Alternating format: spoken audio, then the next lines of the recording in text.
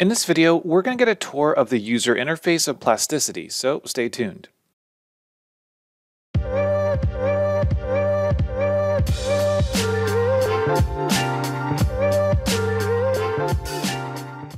When you first get started in Plasticity, with any program, I suggest getting comfortable with the user interface, how to move the model around, how to navigate where things are. So first, holding down the middle mouse wheel will let you do a free rotate. Right mouse button will let you pan, and then of course the wheel will let you zoom in and out. If you're used to another program, you can go into your preferences and change. There are a couple of presets in here, Blender, Maya, Moai, 3ds, and you can pick those, and then it'll be a little bit more intuitive for you. So once you get the handle of just simply moving this around and rotating it, then we want to talk about the standard views. We've got a view cube where we can click on X, Y, and Z. We can also use shortcut keys on the number pad. Now, the number pad and the numbers at the top of your keyboard are going to behave different. They're tagged to different things, but 1 is going to be your front view, 3 is going to be right, and 7 is going to be top. Now, if we rotate this back around, the number 5 is also going to allow you to go between perspective and orthographic view. Again, we can always do this by clicking on X, Y, or Z up here. We can also toggle on the perspective and ortho by using this button at the top right. We can toggle on and off the overlay if you want to get rid of the construction plane and the axes. We can toggle on and off X-ray. And then this button on the right is toggling on and off render mode. But if we right click on this, there are more options. You can see that we can display zebra stripes. We can change the way that the object is displayed. And we also have the option to select individual solids or groups of solids, hit the M key on the keyboard, and apply a custom material. So what we have here, let's go ahead and let's just change this to a green color. I'm going to right click and say OK. And notice that it doesn't change. And that's because we need to toggle on the render mode. And now you can see we see it in green. Now this is just a flat cube, so it doesn't really change much on the screen for us. But as we begin to create more complex designs, that's going to be pretty helpful. We can toggle off the render mode and it just goes back to that gray cube.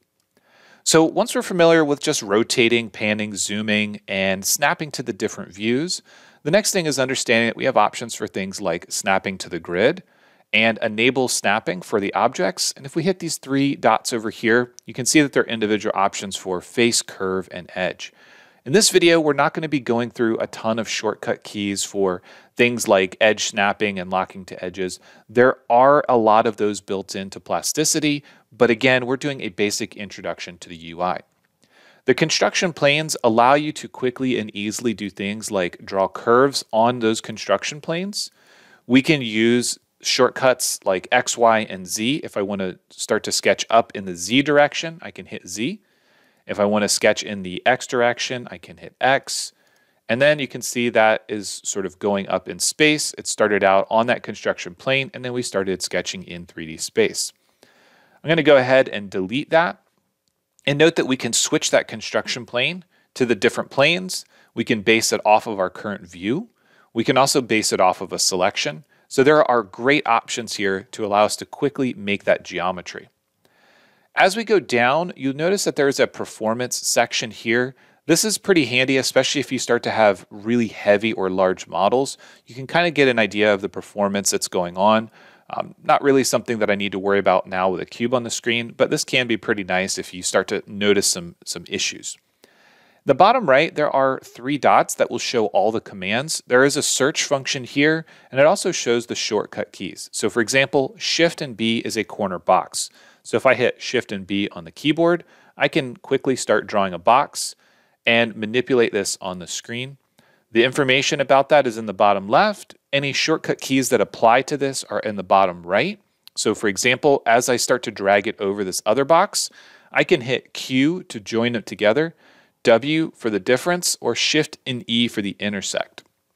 So let's go ahead and take a look at what that looks like. If I start to overlap this and say W, I can select the target body and I can remove that box from it. Right click to accept it, and now we've made that change.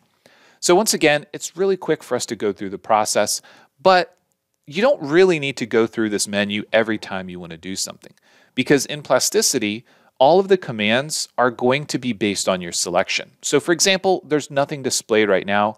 If I select the box, you'll notice a handful of things pop up. We have unjoin, which will turn this into individual surfaces, which are called sheets. We have an array for rectangular and radial arrays, and then we also have project curve onto curve or surface. What we want to do is make an additional selection. So for example, select this face. This automatically brings up our offset tool, which allows us to pull this out in 3D space and taper it. But notice that we have additional options that are popping up now. Draft face, match face, we've got sweep, we've got revolve, we've got extrude, we've got a loft option, and we've got hollow surface if we want to shell it out. We've got offset curve, and then we've got a rebuild. And again, the tool that's currently being used is displayed in the bottom left-hand corner. So this is extremely helpful because it's going to be based on the selection, and you can figure out what you need to do. So for example, if we select an edge, pulling this out gives us a fillet, pulling this in gives us a chamfer. Extremely quick, we didn't have to hit any keys, all we had to do was select the thing that we wanted. This also has a couple of cool options. So for example, L on the keyboard will allow us to limit where that fillet goes to. So this can allow us to make, for example, a chamfer here and a fillet on part of it and create some pretty unique geometry pretty quickly. So without having to go through the process of creating this by creating sketches, extruding geometry, adding these fillets, we just make a couple clicks, right click to accept it, and we're good. So that's a basic look at those tools that pop up based on your selection. There are more, and of course these are tied to shortcut keys. So for example, if I click Alt and J is going to unjoin what I have selected. This turns this solid body into what we call individual sheets or surfaces. If I take one of these and I use my shortcut key G for move, which is the same as Blender, notice that now I've got an individual surface here, and the rest of this is just left open. So Plasticity not only has solid modeling, but we also have surface modeling. We're going to get into that a little bit in our example, but right now we just want to be familiar with where we access tools. So bottom right, these are going to be tools that we'll use based on our selection, things like lofts, revolves, extrude, sweeps. The stuff in the bottom left, move, rotate, scale, our boolean to combine things together. We have options to cut our solids with curves, mirror, and then duplicate an object, for example. So if we do Shift and D and we duplicate this, I can go ahead and pull it out, right-click to accept, R to rotate this around, maybe rotate it this way a little bit, right-click to accept, and now we've made a copy of that as a sheet. Once again, all of these can be done by using shortcut keys, but for right now, we're focusing on just the access of the tools. Another area that we want to focus on are going to be the curves that we can create and some of the primitives as well. We've already seen the primitive by using Shift and B, but this allows us to create a box in 3D, which again is a solid. The curves allow us to draw things like lines, splines, circles, and polygons. Once we close this off, it's going to automatically be selected. If we left click again, we can simply pull that into 3D to create a solid object. So now we've got solids, we've got sheets or surfaces, and then we've got curves. These are the three main types of geometry that we'll be working with in Plasticity. So with that in mind, we also want to talk a bit about the differences between the tools and when we can use them. So for that example, I'm going to create two splines, right click, I'm going to create another one over here, right click. If we create a third spline, and if you see a small arrow in the left corner, you can hold down the left mouse button and this will give you additional options for things that you can create. But if we create a spline and we start to sketch the spline between another spline, notice that we have a tangent option. But in reality, to create a nice smooth curve between two splines, what we want to do is select the endpoints and we want to use the loft command. This will allow us to create a curve that is G1, G2, or G3 continuous between those two curves. So a great option to quickly and easily blend multiple curves together, even if they're in 3D. Which brings me to my last point of the UI, and that is going to be the selection at the top left. Now this is set to all by default, which means that we can select the modes, the bodies, we can select faces, edges, and an individual control point or a vertice. What we can do also is use the numbers on the keyboard, 1, 2, 3, 4, and 5 for all of those, to toggle what we're selecting. So for example, if I only want to select control points, I can select these. I can use G on the keyboard, and I can manipulate their position to change that curve. If I only want to select edges, then you can see I can select those edges here.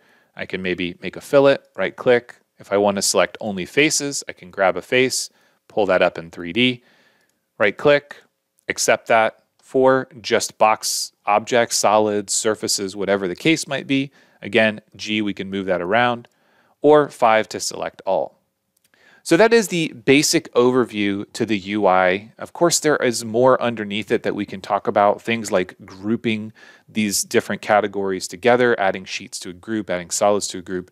But that gives you a basic idea of how you can work inside of Plasticity. So we're going to start a new document. So if you do want some more practice, make sure that you check out the following videos on solid modeling as well as using curves and building surfaces. As always, thanks for watching, and we'll see you in the next one.